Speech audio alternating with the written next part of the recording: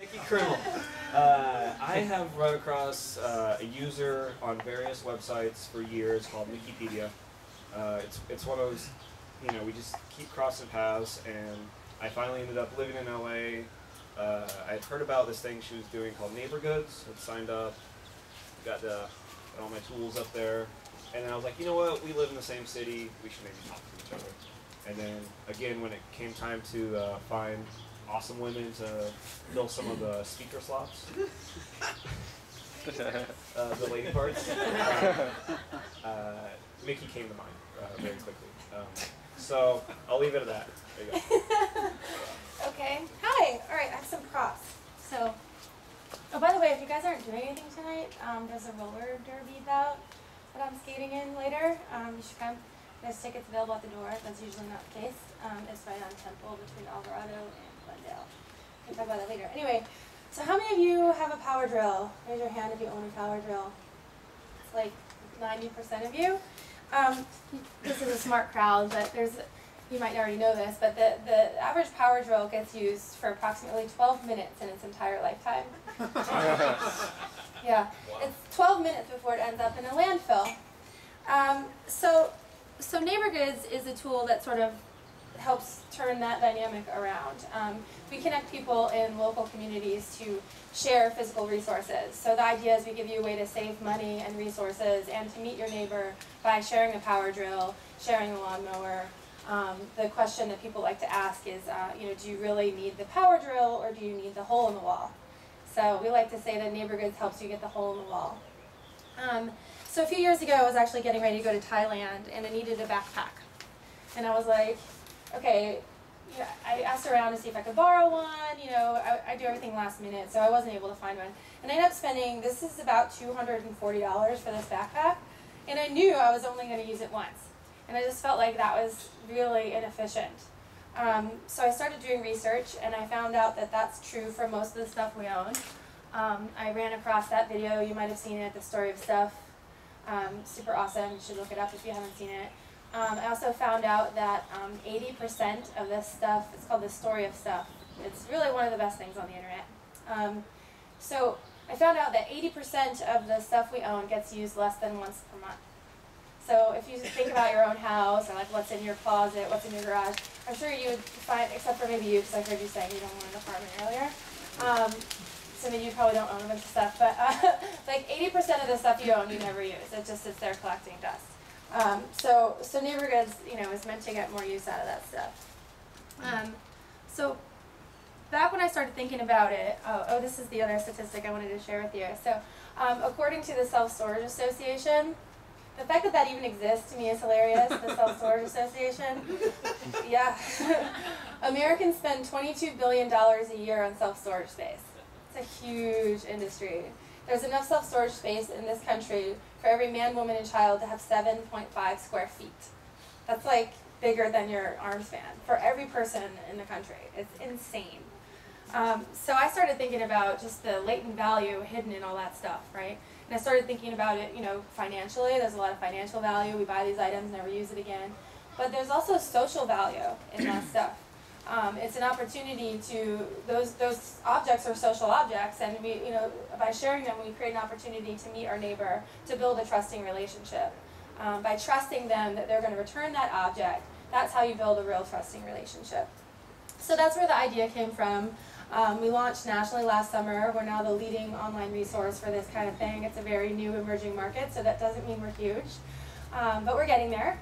We've been featured in the New York Times, Oprah Magazine, we were in Fast Company last week. There's definitely an emerging market now that's been called collaborative consumption, is sort of what this whole space has been dubbed. And that's things like Airbnb, Zipcar, now Relay Rides, which is peer-to-peer car rental, things like Neighbor Goods. And it's very exciting time to be, sort of in this emerging space. And when we started 2 years ago, it didn't exist, right? Now we have all these competitors, and we're grateful for that because, honestly, it means something's happening. So that's exciting. This backpack I've actually lent out 3 times now. The very first time someone asked for it, it was right after the earthquake in Haiti.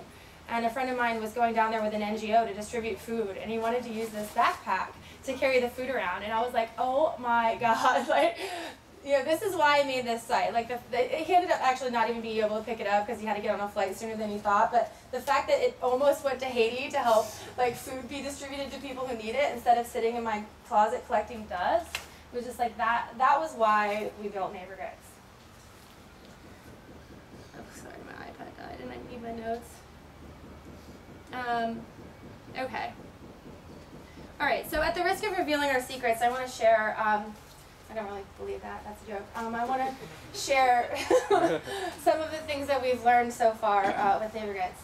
And the main thing is sort of the difference and the incompatibility between financial reward and social reward. So when we first launched Neighbor Goods, we thought, oh, this is obviously a marketplace, right? There's all this wasted money. People are spending money on storage, because when you think about launching a startup, you're thinking about business, how are we going to monetize, blah, blah. And so we launched this site, I invited 1,000 friends to try it out, and the site initially did lending, borrowing, renting, selling, gifting. You could do whatever you wanted with the item within a local social network. And we found that the free transactions outnumbered paid by 8 to 1, and lending and borrowing was like by far and away the most common thing that people were doing with their items. And part of that has to do with the design. That was really the action we were trying to encourage. But I think part of it is also just the incompatibility of those two reward systems. When you're trying to, gain excess or earn money off of excess inventory, we have lots of tools to do that already. eBay, Craigslist. Like, Craigslist works great for selling things because when you're trying to earn money, you don't really care who you're selling it to. In fact, it's better to sell it to a stranger because none of us charge full price to our friends, right? When you're trying to earn money, when that's the driver, it's actually better if you don't know the person you're interacting with. When the driver is, I want to help someone, I want to hook you up, I have this thing I'm not using anyway, of course you can borrow my vacuum cleaner, it's actually more rewarding to do that for free than it is to earn $5. The $5 all of a sudden makes it feel like a chore, right? You're like, oh shit, when are we going to meet? You're going to come to my house and I have to make sure I'm there. It feels like a total chore. If you're doing it because you want to help someone, that's the point. You want to be there when they come over because you want to have that conversation and you want to meet them and you want to strengthen your neighborhood. I remember my first transaction on the site was with this guy, Jory. You might know him. He's popular around the internet. He came over in LA, in this universe. I'm surprised he's not here today. But so I borrowed a book from him, and he came over and brought the book to my house. He lives in my neighborhood in Atwater Village, which I love. And he brought avocados from his avocado tree along with the book. We'd never met before. We sat on my couch and we talked for 30 minutes about Atwater Village, about his family, the neighborhood. Since then, I'm like active in the neighborhood council. I'm like doing all this stuff I never thought I would do because we have this really strong network of people that met on Neighbor Goods. And so, I'm trying to recreate that neighborhood everywhere else. Okay. So yeah, we talked to our users over and over again, and it kept coming back to us. We kept hearing that. Like, the stories they were telling us were not, I earned $10 today. We never hear that. No one ever, they don't care. We hear from people over and over and over again. I met my neighbor, now they're babysitting my kid, or my kid met this kid because we borrowed something, and like those were the stories we heard over and over again. And so that's what we're focusing on. Like, you can still rent, you can still set a deposit, but it's more as like a security measure, like if it's someone you don't know. You don't list items for rent on Neighbor Goods. You just list, these are the things I'm willing to let people use, and then you decide the sort of parameters based on the conversation you have with that person. So we don't see ourselves as a marketplace at all. It's very much a local community. We're actually seeing ourselves expanding into sort of services and time sharing also, because we're starting to see people use our wish list that way. We have a wish list feature, so if you can't find something on the site, you can say, I'm looking for a lawnmower or whatever. And we're seeing people say, I need a ride to the airport, or I need a babysitter. And so it's sort of guiding where we're going next is sort of this like neighborhood help center. So you can log in and see like, I have extra time on Saturday, let me know if you need help with something, or, I'm trying to build a deck, does anybody know how to do that? Help people sort of complete projects together and improve their neighborhood is where we're going. Oh yeah, and just like, again, to further back that up, I know I'm belaboring this point, but it's really everything we're about. There's a I've been researching this sort of like psychological research about this distinction between financial and social reward. And there's like a famous example of they did a blood donor experiment where they had like, you know, group A and group B, and they were all donating blood, and they paid group A to give blood, and they didn't pay group B, and like group B gave like 50% more. Like they did it because it felt good. As soon as they added the financial reward to the altruistic reward, it actually diminishes the feeling of having done good for somebody. There's tons of research about it. Okay, so I mean, you know, this is all philosophical hippie stuff, and we're just talking about vacuum cleaners and power drills. So you know, how can lending your lawnmower actually help build a safer, more connected community? It really does. So I actually want to do an experiment, and I need 2 volunteers, preferably who don't know each other. Are there 2 people here who don't know each other after this whole day? Okay, I have a gentleman back here, and this. Do you 2 know each other? Awesome, come on down. And I need, well, it would be better if you had a chair. Yeah, okay. That way you're not looking at each other. Okay, I'm not looking at him. No, it's okay if you do it right now. Alright, so you guys are each going to sit down, and I don't care which chair you take. Alright. Now everyone else is going to be really bummed that you didn't volunteer because they're going to earn money. Cash money! Okay. Seriously, at the end of this experiment, you guys get to keep whatever you're left with. Uh-oh. Alright, so 1, 2, 3, 4, $5 for you. 1, 2, 3, 4, $5 for you. You're welcome. Okay. You could do that if you want. So A, B. Alright, you're B. So now what's going to happen is I'm going to talk to person A over here, and I'm going to tell him that he doesn't have to give me anything, but whatever amount of money he gives to me, right, I'm going to triple it, and I'm going to take it to person B. Person B then has the option of sending back however much money she wants. It could be 0, 5, whatever. It could be all of it. Whatever she sends back, she's going to give that back, and I'm going to take it back to person A. And then that's it. That's the end. They both keep what they end up with at the end, right? So, see what happens. 1, 2, 3, 4, 5. He gave me $5. I'm going to take that over to person B. Wait, let me triple that. Wait, I'm skipping a step.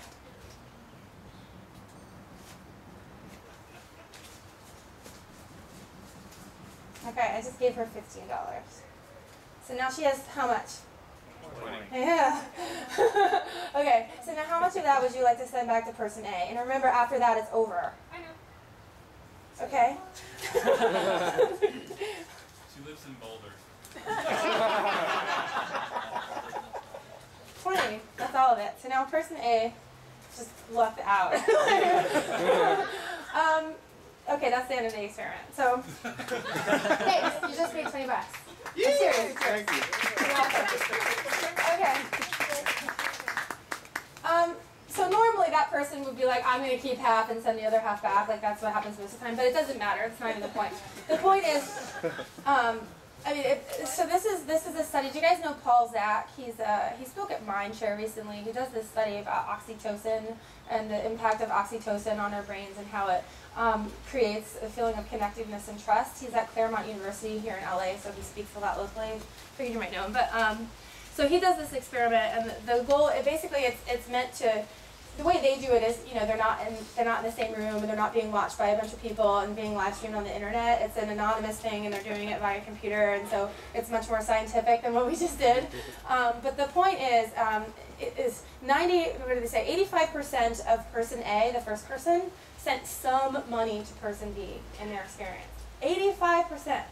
You don't have to. They don't know. You know what I mean? They don't know if it's going to come back. I mean, it sort of makes more sense for person A to just keep it, right? Because but they don't, because they trust that person B is going to send some back. They trust that person B is going to have some sense of fairness and send some of that money back. And so 85% of them send it over. And then 98% of person B sends some back. 98. That's insane. Like, you have all the power in this seat over here, right? Like, you just had it all tripled. You got all the money. You have the most money anyone could possibly have in this experiment. 98% send some back. I think it's amazing, so Paul Zak talks about, you know, oxytocin is chemical in the brain and how that builds trust, and how like trust is innate and it's part of who we are. And oxytocin is the same chemical that's excreted in your brain during breastfeeding and orgasm. So it's like, it literally is the bonding chemical, the love chemical, the chemical that makes us feel like tribe, right? And so the whole argument from him is that trust is actually the natural state, and distrust is the unnatural state. That like our sort of consumer culture and our individualistic culture is what has taught us not to trust, and that we're actually meant to trust. And so neighbor goods is, you know, again, it's just about power drills and lawnmowers, but in the end, it's really, I mean, what we're trying to do is to connect people to rebuild that sense of trust, to build a new kind of economy, a new kind of, you know, you don't really need to own the power drill, you need access to the power drill. I mean, so that's sort of what we're working on. And it's built in all of these ideals. That's actually only 20 minutes, but I guess if you want to ask questions, or I don't know what. What's the use point? So I have maybe a sad question, which is, it does seem like there is something about trust that is natural, but it also seems like things like nationalism and religious enmity seem baked into. Sure. Well, that's the tribal thing taken to the extreme, right? I mean. So how do you reconcile the fact that we seem to have a baked-in trust instinct, but also a baked-in distrust instinct when it comes to tribes, and dealing with that for what you're doing? That's an interesting question. I mean, because we use this sort of group mentality to build more trust on the site. Like we noticed that people that were members of groups on Neighbor Goods were sharing more actively within that group, and people would ask for private groups, and so that's actually our sort of freemium feature.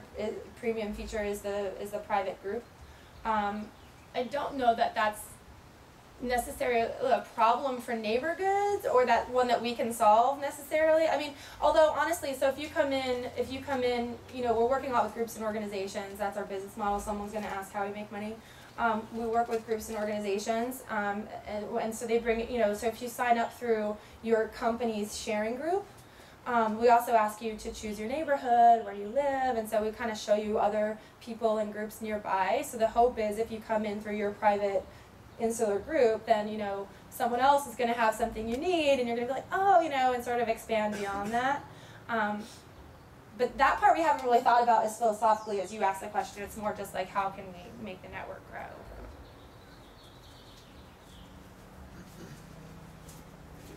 Thank you. So I live in Portland, and just a few blocks from my house is the Northeast Portland Tool Library. And it's essentially the same thing. People donate their tools there, and you can come. It's open 2 days a week. You can come and take stuff for a week or whatever.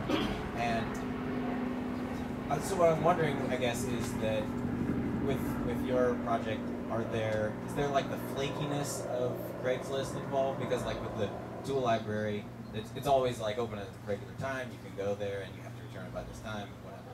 Right. You know what I mean? Yeah, you're still dependent upon the person holding up their end of the bargain, though, even in that scenario, which is true, I mean, on any of these sites. And I think that's actually what makes it valuable. Like, it's the risk involved that gives you the opportunity to build a trusting relationship. If there were no risk, there can be no trust, right? The whole trust fall thing. If there's not the chance that you're going to fall, it doesn't mean anything when they catch you. So our job is to give you the tools to mitigate the risk as much as possible. So, you know, you have an automated calendar. You say, what time are you coming? We'll send text message alerts. Like, we do everything to make the transaction as easy as possible. But in the end, I mean, it's fundamentally between those two people. The advantage of our system then is, you know, you have the feedback and the reviews on the other end, like this asshole didn't show up on time or whatever. Okay. You know, so you know, you want other people to keep sharing with you. So, you know, it just incentivizes people to do well.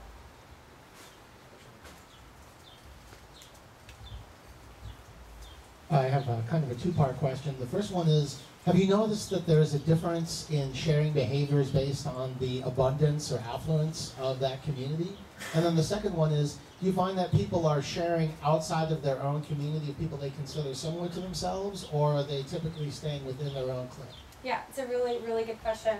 And so our users do skew more affluent. Part of that is because we're new, and that's just who tries out new stuff. You know, I mean, our user base looks a lot like this crowd, except we actually skew female. There's actually a lot of research that shows that communities that trust one another and that know one another actually do better economically. And, you know, chicken or egg, who knows? But right now it's definitely, you know, we see most of our users are more in the sort of upper middle class. We're doing a lot by working with cities directly to try and make it more available to others. I don't know, honestly, that the lower economic, there's different demographics have different different levels of comfort with technology and different levels of trust of technology. And so I think it might take some more time for us to be for everybody. We're not for everybody yet. Obviously we want to, but yeah, I mean, part of it is just cultural, and we are seeing most people share within communities of similarity, honestly. Again, I don't know that that's a problem as we first start going, you know. I think as we build utility on the system and it becomes more like, I really need that item and this is the only person that has it or whatever, then, you know, it broadens that a bit. And I think we can help solve that problem by being really good at what we do. You know, we're not there yet. We're just so small, it's hard to tell.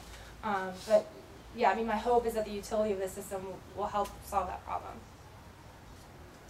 How do you pay for this? Right, so it's a totally free service. Yeah. You're not skimming off the top on No. the free. Yeah, we actually just won the Best Bootstrap Startup Award at South by Southwest. We've done a lot with a very little bit of money. Our team is really small. It's primarily myself. I have a community manager that also works here in LA. She's a student. I barely pay her. She's amazing. And then my developer is in Texas. He's not full-time. He works on other projects. And then we get additional development and design help when available. And so, you know, we just did a Kickstarter. There's a optional verification fee on the site. So if you guys are all on there, or if you're not, please sign up and verify. It's $4.99. It gives you access to more items on the network. We send a card to your house. It verifies that you live in the neighborhood. And then we're working with groups, organizations, and sponsors, honestly. We have really interesting opportunities coming up right now. So, you know, we'll sell to a big organization, you know, a sort of custom group for their, you know, as sort of a company perk or whatever. And then also with sponsors to help us roll out into new areas.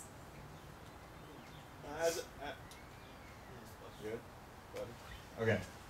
As a follow-up to the question about which, what communities and sort of social strata are using this service, have you guys been working at all to bring it into mobile, and by mobile I mean beyond just like smartphones, but into like things like text messaging support to make it easier for people who maybe don't have a smartphone and who are more reliant on SMS to sort of contribute to this, which would give you more of the ability to reach out to different communities? Certainly not yet. I mean, if this is going to succeed, we have to focus on our target market first, and our target market are the people who are more willing to use it, and the people who are more willing to use it are the more affluent people right now.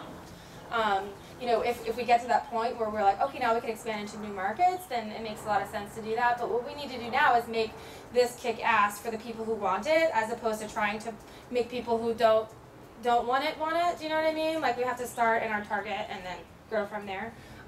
We are looking at mobile stuff. Obviously, everyone wants to be mobile. For us, it's actually less about managing your inventory from your phone, and it's more about, you know, the reminders, someone's coming over to pick up the vacuum or whatever, but also just, you know, to make it easier to add items to the inventory, whether it's a scanning barcode or taking a photo and uploading it. I mean, those are two things obviously we need to do that we don't do yet. Again, just because we lack the resources. So y'all are coders if you want to help out. What language are you, what's it written in? It's PHP, so you're all going to hate it, but